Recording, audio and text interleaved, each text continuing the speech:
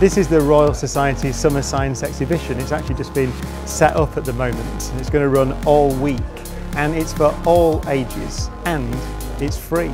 And what you can do when you get here is you can see some of the cutting edge research that's going on in Britain and worldwide.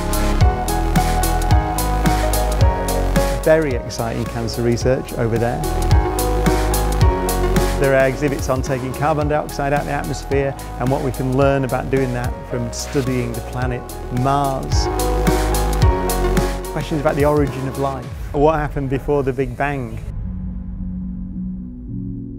Questions about the makeup of comets. Remember Philae and Rosetta? The scientists who did that research are here. You could spend days here and it runs all week. So come down.